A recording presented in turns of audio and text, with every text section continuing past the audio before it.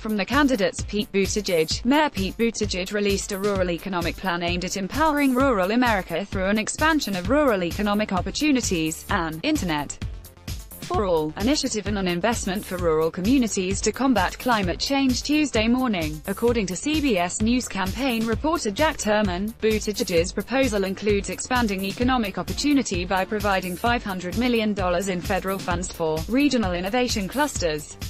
The plan indicates the funds will go to the development of 1,000 clusters that will combine job training, technology and talent in order to support rural businesses and rural entrepreneurs. Funds will also be allocated to state and local governments in order to support regional economic development strategies at the community level. In addition, Buttigieg's plan calls for the creation of a national apprenticeship network and a local, community renewal visa program that would provide opportunities for people who want to move to America and help build our economy where they are needed most and where they will do well. Immigrants can apply for this visa to work in a rural community, and when accepted, they commit to a 3-year residency.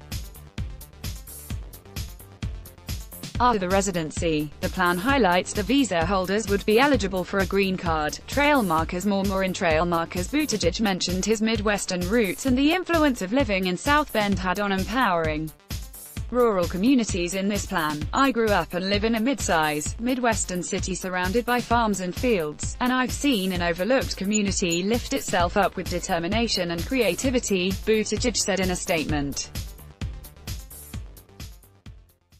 Just as my own hometown rose up to start a new chapter and meet the future with a fresh approach and new ideas, we can tackle this moment of urgency head-on to create opportunity for rural Americans if we empower our communities rather than overlook them. Buttigieg's Internet for All initiative, which the campaign says would cost $80 million, highlights expanding Internet access to rural and underserved communities through investment in private and non-profit sectors to map which communities lack broadband access.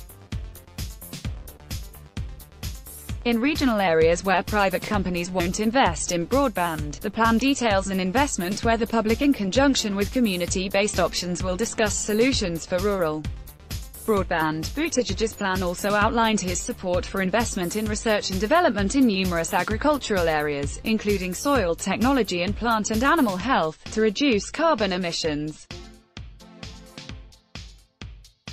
Buttigieg also proposed expanding some Department of Agriculture conservation programs and indicated his support for biofuels. In a statement, former Iowa Gov. Tom Vilsack praised Buttigieg and his plan, saying Buttigieg understands the importance of rural places and rural people to our country. Vilsack added, his plan reinforces the Democratic message of care and concern for the future of rural America as being vital to the overall future of our country. Tom Steyer, businessman Tom Steyer is a single poll away from qualifying for the third round of Democratic presidential debates. Steyer's campaign boasted Tuesday morning that the billionaire, who declared his candidacy a little over a month ago, had reached the 130,000 individual donor threshold that a dozen of his competitors are still chasing. Steyer, who has pledged to spend $100 million of his own money on his campaign, spent nearly $3 million on Facebook advertisements over the past month, significantly more than every other 2020 candidate, including President Trump. He's also spent multiples of his competitors on TV advertisements in the Des Moines area. Since entering the race 5 weeks ago, our priority has been getting Tom's message out to the American people, campaign manager Heather Hargreaves said in a release. But CBS News campaign reporter Zach Hudak says Steyer's also enjoying name recognition from a different message he's long been paying to push, that Mr. Trump should be impeached. Steyer's need to impeach PAC has gathered data on upwards of 8 million voters, who have grown accustomed to Steyer and his rhetoric through emails and mailers emblazoned with his face and his calls for impeachment. Stately COVERAGEIN the middle. Last night, the Iowa Asian Kamala Harris, giving Harris a highly coveted boost as she wrapped up her 5-day bus tour in Iowa. She has the strength and personality to take on Donald Trump. Asian campaign reporter Adam Brewster says Harris met with the Asian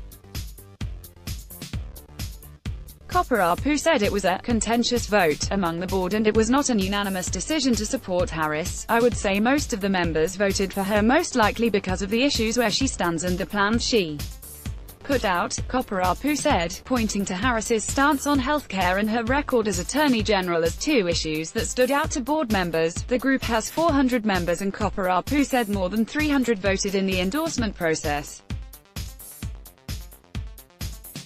Members were able to vote for up to 4 candidates, and the top 4 candidates from that vote were considered by the board for endorsement. The other candidates who were in that top 4 and considered for endorsement were former HUD Secretary Julian Castro, Minnesota Sen. Amy Klobuchar and New Jersey Senator Cory Booker. The board only considered endorsing candidates who met with the group. Massachusetts Sen.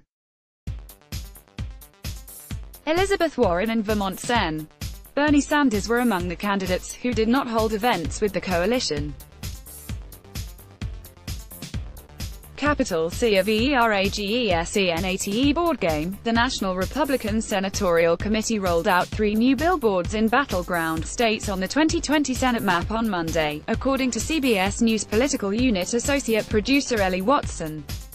New billboards in Colorado, North Carolina, and Georgia are the latest in a string of billboard announcements in August. So far this month, the NRSC has announced at least 8 new billboards. Some billboards highlight lesser-known candidates in GOP-held states where there will be Democratic primaries. The billboard in Colorado targets Stephanie Rose Spalding, who finished the quarter with just $25,000 on hand when there are more well-known candidates like Mike Johnston and Dan Baer who each posted over $1 million in the second quarter. Other billboards target incumbents like Michigan Senator Gary Peters, New Hampshire Senator Jeanne Shaheen, and Alabama Senator Doug Jones. The last House election of the year, with the North Carolina 9th Congressional District special elections in less than a month, GOP funding against Democratic candidate Dan McCready is heating up. CBS News political unit broadcast associate Aaron Navarro reports that the National Republican Congressional Committee and the Congressional Leadership Fund have spent close to $2 million in canvassing and ads opposing McCready in the past few weeks. On Monday, the Democratic Congressional Campaign Committee sent out fundraising emails in response, asking for at least 20,000 grassroots donations. The emails called the race a complete toss-up, despite McCready having a $2.7 million edge against his Republican opponent, Dan Bishop. McCready's been able to benefit off of name ID from campaigning since the 2018 election, which was nullified due to a fraud scandal. But with this district being red since 1963 and giving Trump a 12-point win in 2016, the latest Republican ad push may continue to keep this race competitive until September 10. Let's block ads.